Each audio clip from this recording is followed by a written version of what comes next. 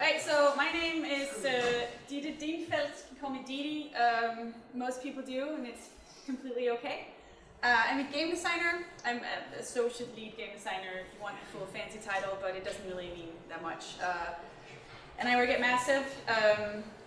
It said in the program I was going to give you all the advice about how to make games in a game jam. I don't think I have all the advice.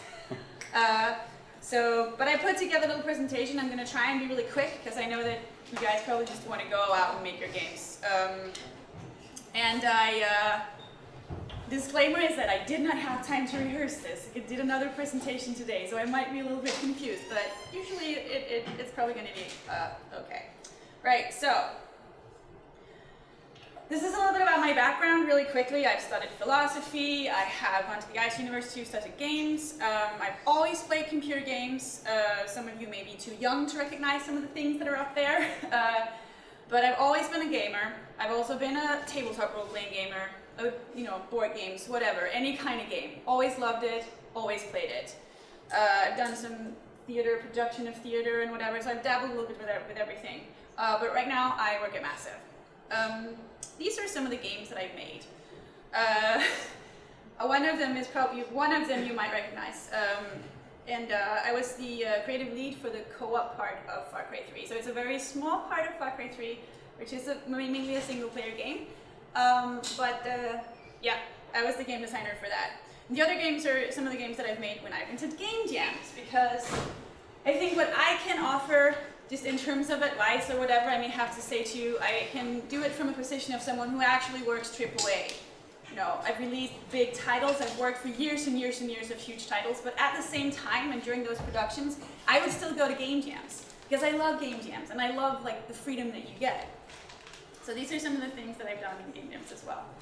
This is why I love game jams. You have freedom to do a lot of things. You may feel like you're constrained by time and by the theme and by everything that you're doing, but you have so much freedom. You can do crazy stuff if you want. You can do things with custom hardware. You can do things that for a fact could never ever sell. I know they're going to look at markets, the marketability of the things that you do, but I'm going to undermine the organizers here and say, screw that. This is one of the chances when you make games, you get to make things that aren't marketable. Things that you could never sell, but would be a great idea, would be fun, and people would have fun playing it and fun seeing it, would be inspired by seeing what you do. That's the freedom that you can get from a game jam. This is just like a free space. You get to put your own message into the game. That's stuff that it's really hard for me to get something that's personal, that's mine, into a game like FarCry 3. There's stuff there. There's stuff that I have shaped, but that game does not represent who I am. There's parts of it that represents who I am as a game designer, but there's very little of me in there. You get here right now, you can make a game that's you. When your friends see it, they're going to be like, ah, you totally made this. I can see that it's you. Either because you have something to say, or just because, you're awesome and you put that awesomeness in your game. It can even be a certain word that you usually use, that one of the characters use all the time, and then your friends could be able to see, well, you made it. That's something that you can do. It's fun, and it makes me smarter. It makes me so much smarter. I learned more about who I am as a game designer. We all have a personal style. We all have themes that we like or things that we do, and I learned more about that from going to game design, or to game jams, than I did, working 3.5 years on a AAA title. And one of the reasons for that, and one of the reasons it makes me smarter, is this is a tiny little full game production all wrapped into 48 hours. And I didn't realize this before I had gone through the whole process of shipping FarCry 3, that a lot of the things that you go through here, super compact, is almost completely comparable to what we go through when we make those big games. And that's really valuable for you to think about, because it means that if you ever end up in one of these big companies, if you even want that, you will recognize some of the stages, but they're just going to be really slowed down compared to what you've seen here. Yes, think about why you're here. You're going to be like, oh yeah, well, I'm here to make games, but there's so many reasons for you to be here. Are you here to learn? Are you here to win? Are you here to have fun? Are you here to meet people? It's just a valuable thing to think about. Like if you don't know it, think about like what would you be disappointed about when you left Sunday? You know, if you hadn't finished your game, would that be like not cool? If you had just sat in a corner and not met anyone, would that be not cool? If you'd made something that wasn't fun, but you learned a lot, like just take a little bit of time to think about why you are here. Because that's going to mean so much when you interact with your group. That you can actually say, guys, I'm just here to have fun. Let's not argue. Fine, we'll just do your thing. I'm here to have fun. I'm here to learn. Or you can be like, I want to win. Everybody who is with me should want to win. You need to be able to communicate these things, and you can't if you don't know. Okay, so now it's going to be a little bit of the designer fuzz. But what game is it? Some people will say like this. It's a game about something, you know. And I say that's bullshit. That's not how you describe a game. That's how you describe story. You can have stories in games, but games are not stories. Example, you can have a story about a superhero who loses his powers, but then everything turns out okay anyway. There's a ton of things that you can do with a story. If you put it in a movie, there's a lot of things you can do with it. But if you want to describe it in a game, this doesn't describe a game to me, because I don't know what I would be doing. If you want to talk about it as a game, you have to start using actions, right? You have to say it is a genre game where the player does these things. Then you're describing to me what game you're making. And I'm saying this now because you will be talking a lot about the game that you will be making, and try to use action words. Try to say what the player will be doing in the game, because that is the game. I have examples with comments. Maybe it's a platform game where the player will solve puzzles to make up for his missing superpower. So maybe before he could just blast his way through the walls, but now he has to, stack boxes to jump over them, right? This is still a story about a superhero. Maybe it's a point-and-click puzzle adventure where you have to combine things to make machines so that you can fly like you used to be able to. Maybe it's a fighting game where you don't have superpowers, but you're fighting people who have. So how do you deal with that? So I guess what I'm trying to say is that for a game, what kind of superpower you had and then lost, if that's the theme of the game, that's going to be super important for the game, right? If you could fly before, but you can't now, then that's immediately you're going to think about game mechanics you can do with that, right? If you could shoot lasers out of your eyes, if you could use X-ray vision, or you could see in the dark, but now you can't, then that's all going to feed into game mechanics that you can do. And that's where the narrative starts to tie into the game, right? But a game is what you do, and you can tie it into the story, but if you want to describe your game, tell me what I'm going to do. Okay, this is a really, really basic thing. But you need to make a game that people will want to play for some reason or the other. Typically my dad will say why doesn't anyone make games about working down at the city hall and planning, stuff? I'm like, well, people do make games about that. So people make games about everything.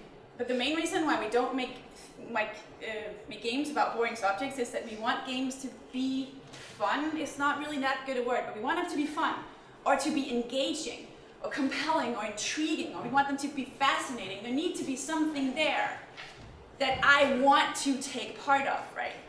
I'm just saying this because it's sometimes in a game jam, you can get so caught up in things that you're doing that you're forgetting you need to make something that's fun. Maybe you find that little sparkle of fun in something where you really did not expect it. Maybe sometimes you just have to scrap everything else and run with that, because you are here to make something that is engaging, intriguing, fun. Maybe you're making something that will make people cry because, I don't know what you come up with, but you want to do something. You don't just want to make a Super Mario clone.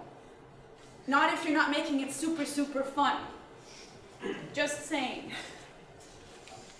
Okay, now so we're going to move it. I'm going really fast here because I want you guys to go out and make games. Talking about game jamming. I know you got a group now. I actually don't know how that happened. You got divided into groups. Either way, you need to talk in your group. What are you good at? What are your strengths? What are your roles going to be? Make sure you this doesn't have to take forever. You don't have to do like a Swedish, everybody gets like, just make sure that everyone knows. I worked in Sweden for 5 years. What are your roles? What are the expectations? This is where you're coming, like, why are you here? Like, what do you want to walk out of here with, you know? You need to just talk about that for a little while. Great. Just looking a little bit, I mean, I went to game jams myself, and I know what usually went wrong for me and what went right. I looked it up online to see a bit of postmortems for game jams to come up with the things that usually goes wrong, things that usually goes right for people. So, usually, this is the top 4 of things that go wrong for people. They don't know the tools they're working in. They have a problem with time management. They write really bad code and can't make the game work. And they fail on the theme and idea, and that's usually because they overcomplicate things. And these are the things that go right. Tools. You work in an engine that you know what it can do, or you work with someone who can teach you, you know what you're doing. You find a way to work with a theme and an idea that really clicks with your gameplay. You keep it simple. I'm probably not the first one who said that. You're making a game in 48 hours. Do not overcomplicate it, because you are going to fail. Which is okay, we'll talk about that later. And also, it was like having a great level editor to work in. That's also something that is great. So these are some of the guidelines. I'm getting very practical now. I'm a very practical person. These are just some quick guidelines, especially for those of you who haven't been in game jams before. So, work in a tool that you know. Work in an engine that you know, or make sure you work with someone who knows it really well. Don't try and learn something new right now, unless that's why you're here. I mean, these are guidelines, they're there to be broken, but choose something that you think you can do, right? Maintaining easy access is just when you're, like this has to do with things like naming conventions, version control, that you can easily access the assets. Make sure you just like, even something as simple as setting up a folder, a shared folder to start with that you can share your assets in. Make sure you just spend 5 minutes to talk about naming conventions. Does anyone here have no clue what I'm talking about right now? Awesome. It's going to help you, and you are going to make a better game for it if you spend just a little bit of time figuring out the technical details. Keep it simple. Yeah, it's just like, keep it simple, keep the scope small. If you have the best idea in the world, but you can't do it in 48 hours, then you're still not going to make a game. Right? So then what you do is that you find the core of your intention. You may have this great idea about the superhero, and he loses his powers, and like he has all of these powers. It's like 8 different powers, and there's like 8 different levels that you go through forwards, and then he loses his powers, and then you go through them backwards, but without the powers, and then you like, it's the same level, but you play it backwards, and you don't have the powers. It's gonna be super cool, and then in the end, you're gonna get all the powers back. You're gonna choose not to have them in some cool cutscene that you're gonna make, and that's just like, yeah, that would probably somehow be pretty cool. But what you can make in a game jam is probably either going one way with superpowers or going the other way without, and just having one. So you need to find out, what is your intention? What is it that you want the player to experience with that superhero game, right? Is it the loss of powers? Then focus on that. Is it just being awesome with the superpowers? Focus on that. Just keep it simple. Find your focus. Go to the core, and then do that one thing. Use the theme. This is not a constraint. It's not a limitation that you have a theme and a picture and something to work it. This is a fucking blessing that you are not know what it is. It's like, I love constraints. I love that I have to find something that has to find and fit into this little one hole, because it means that I can focus all of my mind powers on that one thing instead of having like to try and take in the whole world. So really, really use that. Really work with it. The best games that you in here are going to make are going to be games that completely resonate with the theme. People take one look at it and they get it, and they get the theme, and they can immediately say, this is from a Rabbit Game Jam. This is so awesome. We didn't think about Arabic culture in this way, or we didn't know that it worked like that, and this is so awesome. Those are going to be the best games. So just, go out and try and make those. Practical guidelines, start working immediately. Sunday, around 10 o'clock, you're going to really wish that you had, so just do it now. Have something playable as soon as possible. I would say no later than about tomorrow at 12. Just something playable, something that you can start testing, something that you can feel. You're making a game, you're making something that's interactive, right? So have something that's interactive as soon as you can. Some of you will be able to have something that's interactive tonight already, and that is great. But really try to aim for that. Some of the times I've failed when I've been to game jams, which is okay, because I've learned from it, is when we didn't have anything playable before it was almost too late. And then you have some, and it's just like you don't have time to change it, and then you just have to kind of dress it up and send it in, and you just make something playable as quickly as you can. And something playable is basically just booting something up and you have a square that's moving on the screen. That is something playable. You don't have to have pretty art or anything in there. You just need something where you can push some buttons and something happens. That's where you start. Stop adding features before you want to. Just stop adding things tomorrow night. You will have plenty of things to fix, plenty of bugs to fix, plenty of polish to do. And again, all of these things here apply, except for the things with Saturday, apply to AAA productions as well. We all wish we started to do those things earlier. We should have had something playable all along. Looking at you all here, who's a programmer and worked with me on FarCry 3, he's going to be here all the weekend, right? Yep. And we wished we stopped adding features before we wanted to. It's the same thing, it's so compressed. Oh yes, this. Make something you can play. This is like, if there's one thing you take with you from my rant today, this is it.